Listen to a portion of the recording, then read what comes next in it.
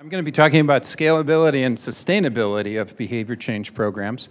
And I want to start with a quote by the recent ex-director of the National Cancer Institute, where he starts talking about how we'll be able to specifically tailor our prevention and treatment for each individual patient. Now, of course, he's not talking about health communications or behavior change. He's really talking about personalized, tailored therapy, which is great, but that's relevant to what we've been doing for a very long time. In fact, since about 1990, we've been very interested in the role of interactive technologies, well before the internet, being able to tailor the educational message for every individual patient. Now, what do I mean by tailoring? If I just, let's say we all have a charge. We all have to build a video, an audio program, a website, a mobile program, whatever it is for a broad spectrum of the population. For diabetes, for example, or for smoking cessation, or for weight management, or whatever you want. You would start saying, okay, well, we have to have messages for different demographic groups, right? Because there's tremendous diversity. We have to have different motivational messages depending on the kinds of motives you have, if you have any. Types of benefits you might have, your barriers, your environment, whatever. And normally, we'd have to put all those into one big, gigantic message, a one-size-fits-all message. And we've known in mass media for about 30 years that those have very, very little impact. So the idea of tailoring is if you could collect some information from the individual, at that individual level, and find out that they have a red demographic, they're a blue level of motivation, they don't perceive any benefits of changing, they have a lot of barriers. You could assemble that and put that into a message for that person, and I'm using that kind of generally, but this tailored message would be something special for that individual. So you can imagine the number of questions then. If this is a suit that's tailored to you, what are the different measures you'd need to create for a suit? And then when do you create a style of a suit? You know, you could build the basics of a suit, but how about the style? And that relates to different theoretical approaches and styles we take for approaching the concept of behavior change. So that's what we do at our Center for Health Communication Research at the University of Michigan. We collect experts from around the world, put them together, and they build messages. We collect data from the user, and then we have a tailoring algorithm or engine that builds a specific story to you, to your specific needs. And we've been doing this now since 1990, as I said before, testing a lot of these kind of programs in a broad variety of areas. So what do we know now? That's one of the big questions that I thought about for this talk. One of the things we know for a fairly long time now is that tailoring seems to work. Here's one of our very first studies we conducted in 1993 on dietary fat, where we collected in family practice waiting rooms. We had about something like 15, 20 different family practice waiting rooms around rural North Carolina. So we had all these patients sitting in waiting rooms. Now the average wait time in a waiting room, what? 20 minutes? 30 minutes, it's long, you know, and there's 1957 highlights magazines, and, you know, there's Norman Rockwell pictures. So when we'd have a research assistant come up to these people and say, would you mind being part of a study and fill out this questionnaire? They'd go, thank you. We'd have like a 95% response rate. It was amazing. And we'd collect these data and then bring them back to our offices and then use a software algorithm that could tailor a guide for a person's dietary fat intake related to their favorite foods, you know, what they like to eat, whether they had dietary needs, whether they're the shopper, whether they're the cook, whether they had any special health issues, a lot of different things. And we collected data from 450 family practice patients in these different waiting rooms. And then about a week later, after going through these algorithms, we sent out to 150 patients a tailored message that looked similar to the one you just saw. That's deeply tailored. So we could create roughly 500,000 different variations of that tailored message helping you reduce your dietary fat intake. That make sense to everybody? Okay, 150 people got untailored messages mailed to them on the same stationery. It had the same look to it. It all had dietary fat reduction messages in it, but it was not tailored to them other than their name was tailored at the top. So we wanted to make sure that they had that personalization. Or we mailed no message whatsoever to them. 4 months later, we surveyed these 450 patients to see how they did. And the first question we asked is, do you remember getting things in the mail about dietary fat reduction? And in the no message group, 15% who never got any message distinctly remembered getting a message. So these people are liars. Maybe they're not liars, but you know, you know, they're noise, so we can subtract them from the other two groups. And we find still this whopping statistically significant difference between the tailored and untailored just in terms of memory. I'll get back to that because memory is really important as we're building these kinds of intervention campaigns, that you remember the message. The other thing, though, more importantly, is that we found a 23% reduction in dietary fat in the tailored group. 23%, that's a lot, 10 grams a day on average in the tailored group versus 4 grams versus 1 gram in the no message group. And that's all, again, statistically significant. That made us go, this is kind of interesting, we should do more work. More recently, we looked at walking behavior. Now, if I handed a pedometer to each of you out here, and let's say you're all senior diabetics, elderly type 2 diabetics, and you all need to walk. And so we handed pedometers to all of you and said, do your best with this pedometer now. But we'd like every week for you to plug it into the computer and then monitor, and then we'll and upload the data to this site, and we'll be able to monitor you over a long period of time, over 6 months. After 6 months of doing that, if we just said do your best, how many extra steps over baseline would we be increasing these elderly type 2 diabetics' behavior? How many extra steps after 6 months? Handing everybody a pedometer saying do your best. 0, none. There are 3 studies of this that have shown no extra steps from just handing out a pedometer. What if I add these guys? Coaches. The coaches say, you know what, let's set a goal with you now. Let's set a new goal to see, you know, how you're doing on the basis of what you've done so far. Let's set a new goal. Now let's set a stretch goal. Let's keep working on this. After 6 months, if you add a coach, you can add about 1 mile over baseline on average per day. 1 mile of walking, that's a lot. So a coach is good. But a lot of disease management companies have coaches, and a lot of them charge $2,000 to $4,000 a year for those coaches, so that's a lot. If you just go to Curves or something, you'll pay a lot less. You might get a coach, and that's very cool, and we need models like that that are sustainable. So a coach is good, but they can be expensive. So we ran a study with a group of people from our family medicine department, where we created a computer program that simply set goals for you. So we didn't have the coach. This program basically was the coach, this interactive software program that set goals. After 6 months, and now we have 2 studies of this, we followed elderly type 2 diabetics.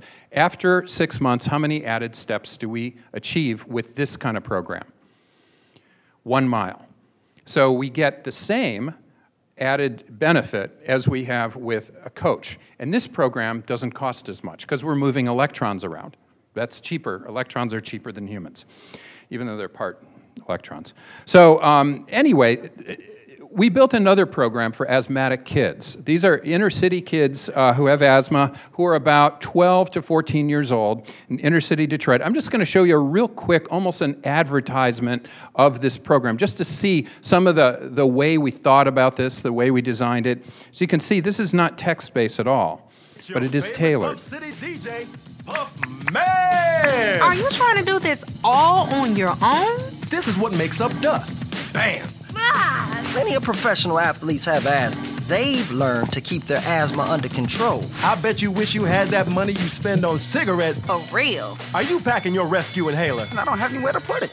Is it that big? As long as you're packing that inhaler, you can roll with the big dog. Okay, so this Puff program Man was out. designed with kids from inner city Detroit who actually helped build it, made all the decisions, and this is tailored. So we collect information initially, and then this program interacts with you, but in an animated fashion. What we found in this program in a randomized trial where kids in the control group were on an asthma control program, but it was not tailored. It was a web-based asthma control program. But this one found a higher reduction in ER visits, a reduction in hospital visits, a reduction in school days missed, and symptom days missed, and many other things. This is all published. Happy to send you any of the publications in this presentation. And what's important here is that this program overall cost $6.66, and that included the building of the program. So that's not bad. If you're paying an asthma coordinator or a nurse at the school, you're paying a lot more than that, than $6.66, to achieve these kinds of results that were found, which are very significant. Now, one big question is how much tailoring do you actually need? This is a big question because all of our programmers and our health educators are going, I hope we don't have to tailor too deeply because it's hard. It's hard work to do this, I mean, you really have to be thinking carefully, and it takes months longer to tailor something very deeply. And in other words, when we tailor down to a more granular level, what happens? Does it actually produce an effect? And everybody thought, oh, there's some asymptote to that. And here's an example of a less tailored message. And we have Jennifer McClure here in the audience. I didn't know you were here, Jennifer. That's so cool. She was one of the co-authors of this study from Group Health Cooperative. But we tailored, and this is an example of a lightly tailored message that we sent out through the internet.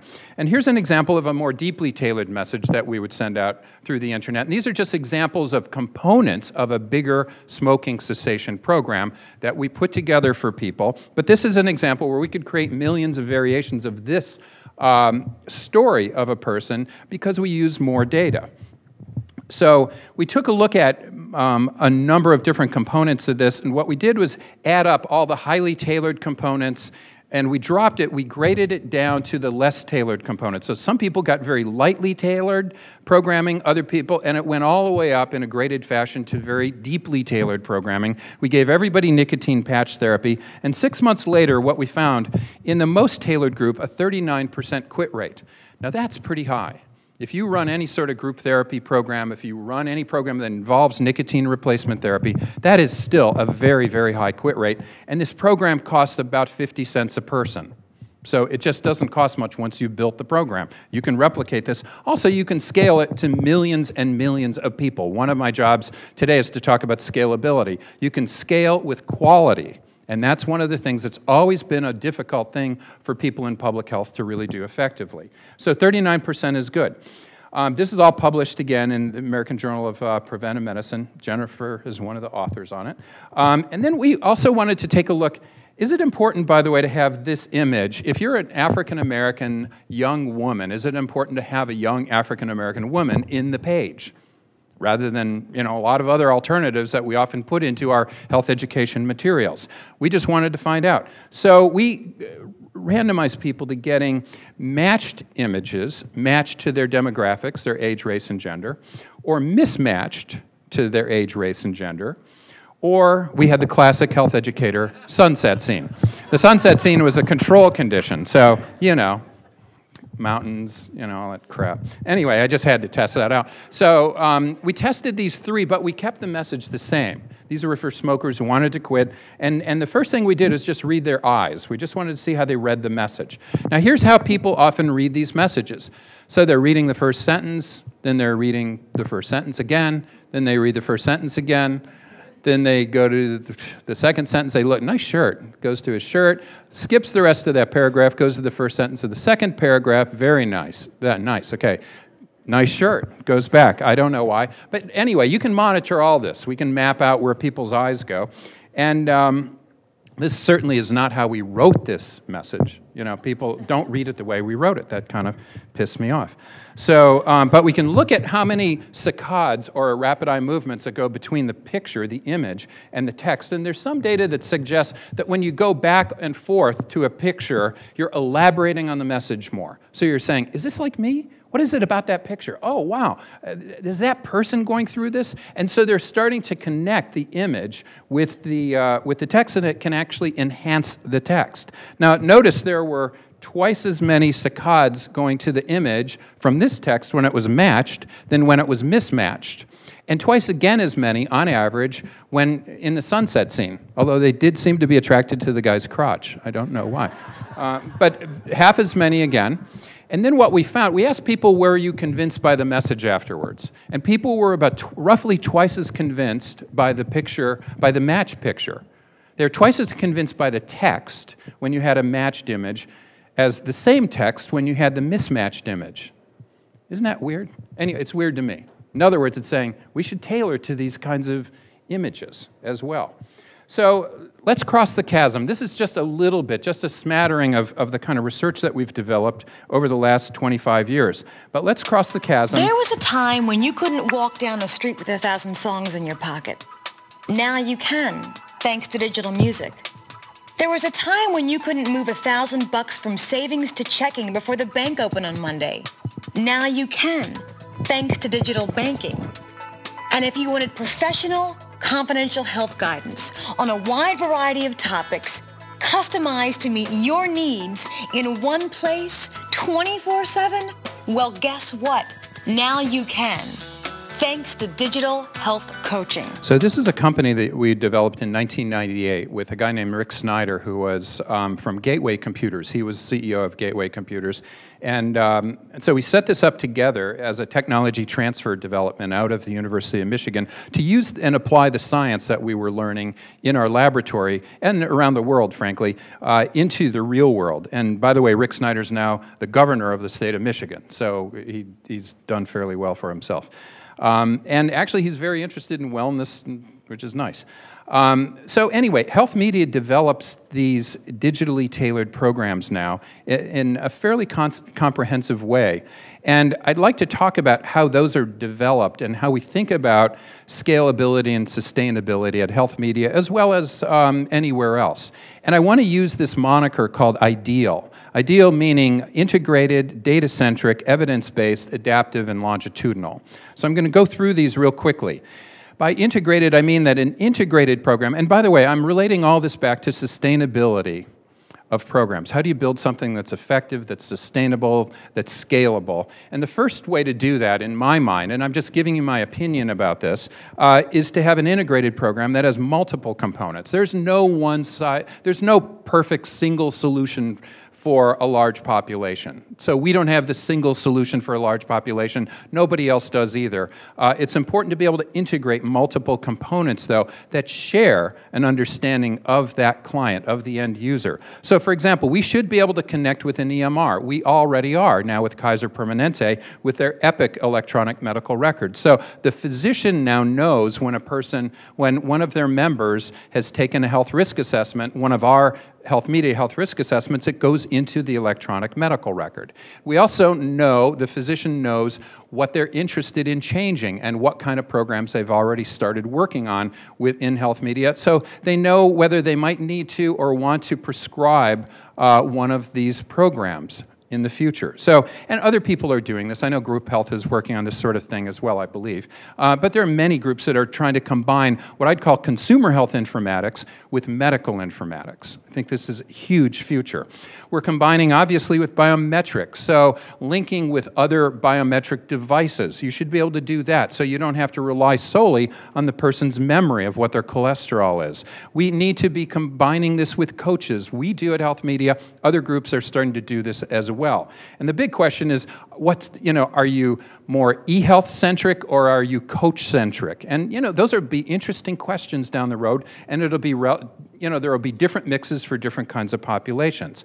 But we should be able to provide this e-health programming to health navigators or health coaches. And we're exploring this as well in developing countries right now, where you could build microfinanced programs, teaching people, even hairdressers, for example, how to become health navigators. In fact, give me 100 hairdressers, you can have 100 doctors, we'll take 1,000 patients who are diabetics, and I'll maintain their A1Cs as well as you will for half the price, and I'll bet you $100,000 that I can do it. Anybody? I know I can because we've already done it. So we've done this with hairdressers. They're better listeners. They're trained to listen. If they're not good listeners, they're no longer hairdressers. Clinicians are trained to give advice. And no offense, it's just that's what they're trained to do. They're not trained to listen. So MI comes really hard. Motivational interviewing is tough for a lot of clinicians because they're so used to telling you what to do. So, that's an issue. We should be combining with programs as well. Obviously, we have a lot of different programs that talk to each other now, that link back to a health risk assessment, and so that's important. And link with partners. As I said, there's no particular solution that is the New Jerusalem for everybody. So we know that linking with other companies, other partners doing cool things is a great way to go, and we've won from that, and so have our partners. The D is data centrism. The data management programming should be integrated in a way with the behavioral intervention so that you can analyze intervention pathways, modal pathways. I'll give you some examples of that. So when we collect information on a health risk assessment, we followed some people now for 5 to 10 years, and we can monitor So people have taken our health risk assessment, for example, in 2005. We can look at them now. We can look at their health in 2005 and look at what their health is now, but we can also look at these other behaviors. And from that, we can start predicting which behaviors are most influential of health down the road. 5 years from now. So we can actually study health status and look at the various contributions of sleep, stress, nutrition, physical activity, weight, etc., and then we can apply programs for our customers to be able to use with their members or with their employees. We can do this with quality of life because our health risk assessment asks all about quality of life. We can do it with healthcare costs because we lock in with a lot of our health plan partners and we know how much everybody costs at an individual level, and we can link that with their health risk assessment. We can also do this with workplace productivity because we ask workplace productivity questions that have been validated by other people, and we put those in. So we can look at these various predictors. That's important. We can link the number of risk factors you have to cost. We can link the number of risk factors you have to loss of productivity. All of these things are helpful for an employer or for an insurer for a health plan. We can get into detail. This is just a spread of depression symptoms and a number of depression symptom days, and then how much each of these cost. So by the way, later in the day, Steve Schwartz is going to be, who is from HealthMedia, he's a Ph.D. psychologist. He's going to be talking more about some of these data that we have, so I'm not going to get into great detail of that. The E stands for evidence, or evidence-based. The content of the behavioral intervention needs to be built on a basis of theory-informed research. I don't think theory-driven. I don't think we take our theories, they're not good enough for one thing, and let them completely drive what we're doing. But letting them inform what we do in a careful way is terribly important, and that's why we've seen advances in behavior change over the last 50 years, moving from information models to attitude and belief models. Now we're doing so much more interesting. We have so many more interesting models related to motivation and values, as I'll talk about in just a bit. But, you know, the point is when people say we tailor, very often it's tailored on those outer rings of the onion, you know, on their health status or their demographics. But we can tailor, and I think it's very important to tailor to things right at the core related to some of these things very directly related to behavior change. So this is just an example. One paragraph that we have is using a lot of different theories, a lot of different approaches to the programming. Here's an example where we just are looking analytically at people's self-efficacy, their confidence that they can quit smoking, and their motivation to quit smoking. And we tend to find that everybody is over here on that lower right side. They have high motivation, but very low self-confidence. That's where most people are. And that's important for us to know, and we can start targeting those people with marketing campaigns more specifically. Here's an example with HIV. These are people who just started highly active antiretroviral therapy over the first couple of months, and what happens is that they bifurcate. Some people have very low motivation. In fact, you see these two mountains. That's what's happening. People end up with very low motivation and confidence, or people end up with very high motivation and confidence after just a few months of taking HAART therapy, highly active antiretroviral therapy. But the adherence level on the low group, 3.7 out of 5, roughly 70% or so. Those people will die if they maintain that level. So we can target those people, whereas the people up in the upper right will live. Those are big issues for us to deal with. There's a study that was done by Kaiser Permanente looking at this kind of tailoring. So they wanted to take a look at our balance program, a weight management program, and compare it with their existing online program. And what they found, this is all published, and I don't have time to get into detail, but what they found was on average, over 1 year, a reduction of 1.1 office visits in the group that was more tailored in this balance program. So that equated with roughly $110 per year per person. Just in the weight management program, $110. The program costs them $5 per person. So you see the return on investment. Often we talk about 3, 4 to 1 ROI. Well, these can get much higher because you're reducing the cost so much. So when you drop the denominator down, like you can with eHealth, you can start scaling effectively and see an ROI that we haven't talked about before, frankly. On the basis of that study and a number of other studies KP did, they developed what's called the Thrive campaign. Some of you may be aware of this campaign. Who is aware of Thrive? Okay, so a number of you are. So anyway, Thrive, this is a commercial for Thrive. Gather around people wherever you roam and admit that waters around you have grown, and accept it that soon you'll be drenched to the bone. If your time to you is worth saving, then you better start swimming or you'll sink like a stone, or the times they are a-changing. So the idea is to get people to go to the online programming. And now, as of this summer, over 1 million people have gone to the online programming at KP to use these eHealth programs. That's a lot.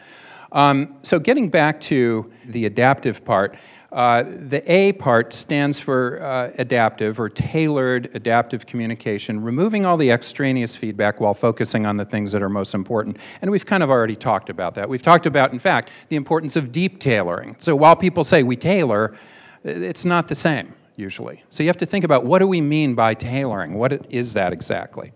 And we've talked about it enough, so I don't have to get into detail. And then finally, longitudinal.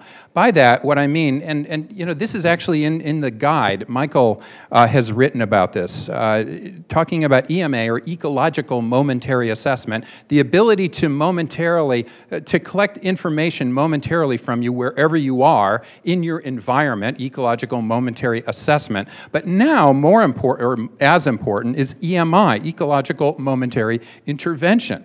Being able to say, when should we provide just the right help at the right time? Which is probably a lot better than a lot of help at the wrong time. So we have to think about, where is the right help at the right time? What can we do? And this is an emerging area. I'm not saying this is solved, but this is what we mean by quantified self. When we're collecting data ecologically in your environment, momentarily, all the time. And then we can provide feedback, hopefully. So we're not just collecting biometric data. That's cool, but we've known for about 50 years that information alone does not change behavior. So we need to provide just the right tweaking at the right time to help you. So that's going to be really important. Also, we can take these products that are developed around smoking or weight management, and after an initial health risk assessment, have the products talk to one another. We know, for example, that when we gather smokers and identify smokers through a health risk assessment, and then we offer them a smoking cessation program, that, you know, a fair number of them try the smoking cessation program if it's online. In this case, this is with United Parcel Service, 18% of all their smokers in their main headquarters who smoked, took on Breathe, and then 29% quit. That's not too bad overall. Especially considering if you just sent out newsletters or put posters up to the smokers, roughly 6 people would show up. It's almost a physical law. And then 3 people would quit, and then they'd go, great, we got a 50% quit rate. You go, no, you have a lot of smokers there, and you have to get more people quitting. So anyway, that's what I think about sustainability. And I want to talk just a little bit to close about where we're heading. I am very interested in the role of behaviors and core values now. Over the last year, I've been thinking about this a lot. In some of our products, and other products too, I'm not just talking about ours, but in a lot of products now, they're starting to collect values. So which value or trait, being successful or in control or responsible or disciplined or energetic, a good father, whatever, is important to me. You get to pick. And then on the basis of that, obviously, we can tailor a message saying, here's how changing your behavior will lead to some of those goals. And that's well and good. I think this is a cool start. Now we're starting to put into a portal the ability to write in your mission, and I think that's fine. But what we're really trying to do, let's just take, for example, a health risk assessment. An HRA, really ideally, or any health message is designed to do this. Get the person to go, wow, I never heard that before. This is brand new. I can't wait to change. Aha, wow. Does that happen? No, HRAs are boring questionnaires that tell you what you already know. We have to pay people to take the stupid things. And we have all these speakers all the time talking about incentives. Why should, you know, what if you said, oh, I'll pay you, Vic, $500. By the way, Johnson & Johnson pays their employees $500 to take a health risk assessment. Vic, I'll pay you $500 to drink the rest of this water. What would you think? This water has to suck. I mean, what's wrong with this water? I mean, what are you trying to do to me? What are you collecting from me? My saliva? My DNA? What is wrong? You know, and then the next time they say, oh, but would you drink this? Well, if you pay me $500, yeah.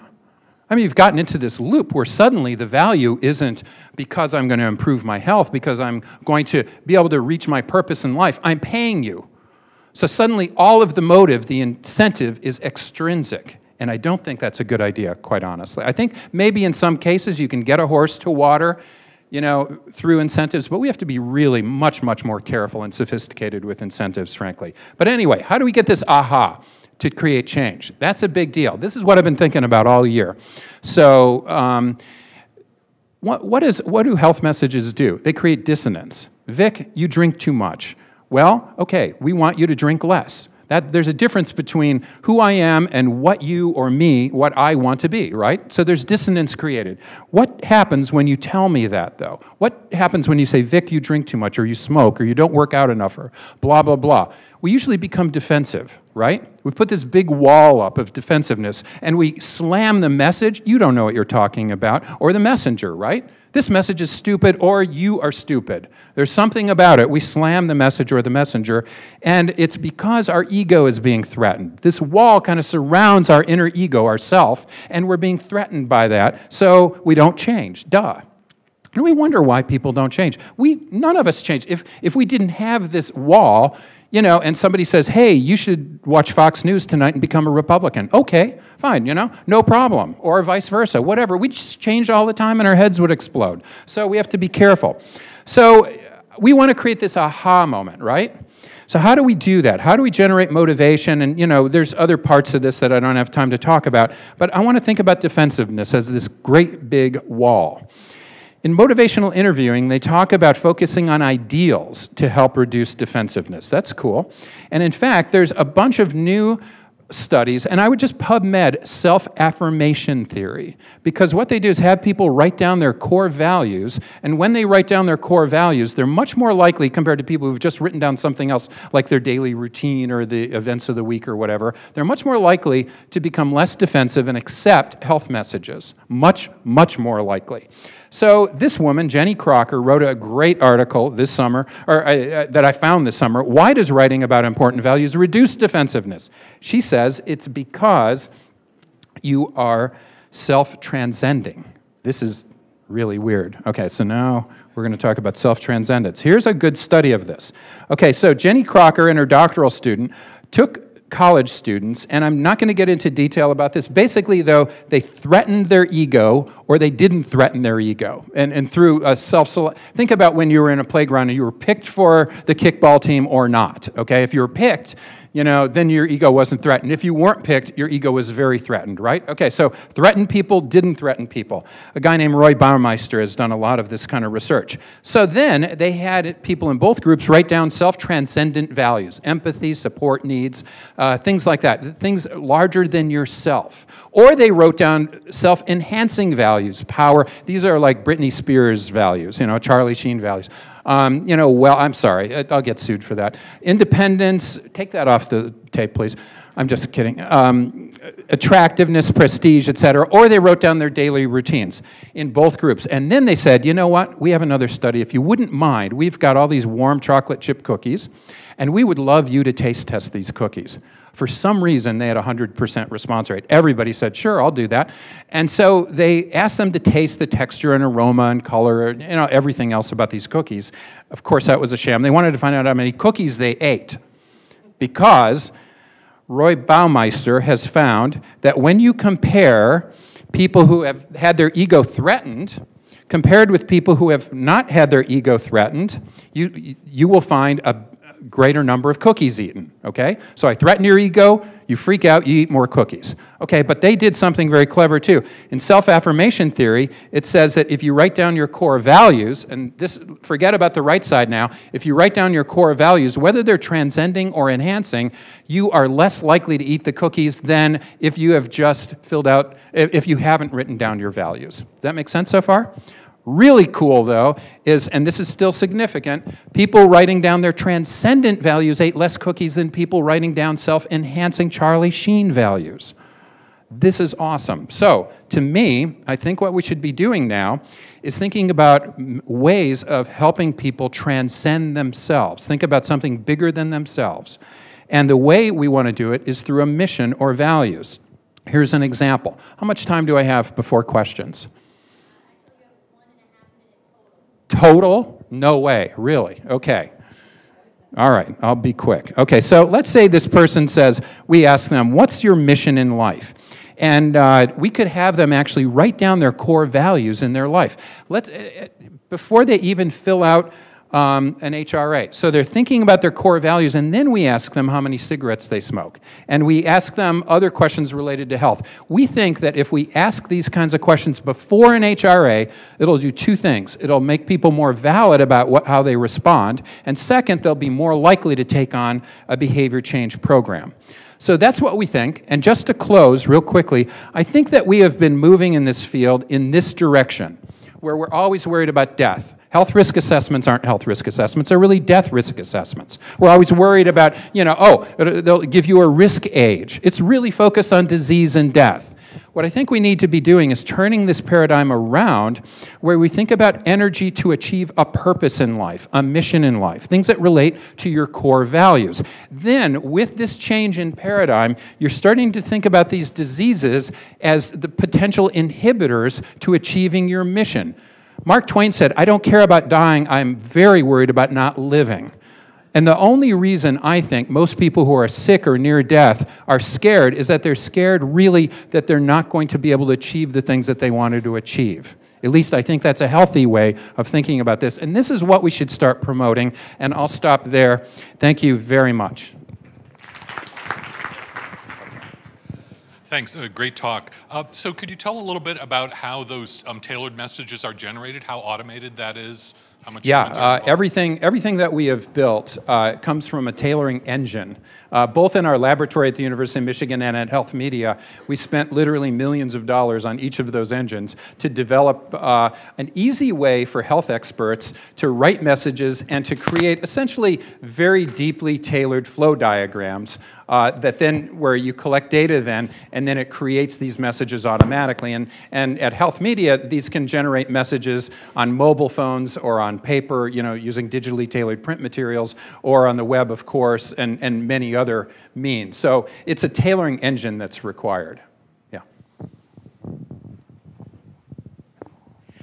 This is kind of personal to say in a public scenario. So I'm Tracy Gaudette, and we are soulmates. So, I mean, nice. On the professional level, of course. We'll meet a little later. Are you going to be here for the whole program? Yeah. Okay, because I'm talking later in the day, and I just because everything you have said, I'm sitting here whacking my colleague, going, "He's so right," because that's what I think. So we'll chat more, but we've actually done some clinical modeling. Not with the IT side of this, but just kind of the actual model of if you have an HRA and you coach it in just this way, do you get different outcomes? Of course you do. So I look forward to chatting more with you, and thank you. I learned a lot from your talk, so thank you very much for saying that. I really appreciate that. Thank you. Yes? So the question is, how does this intersect with the hairdressers? And I know it's not a joke. Actually, it's exactly what we're looking at. Lay health advisor models have been around for 25 years, where you pick out people who are kind of nodal points in communities, and you say, okay, get people to engage in mammography or whatever. And they have very tiny effects. And one of the biggest reasons, I think, is because they don't have the right tools.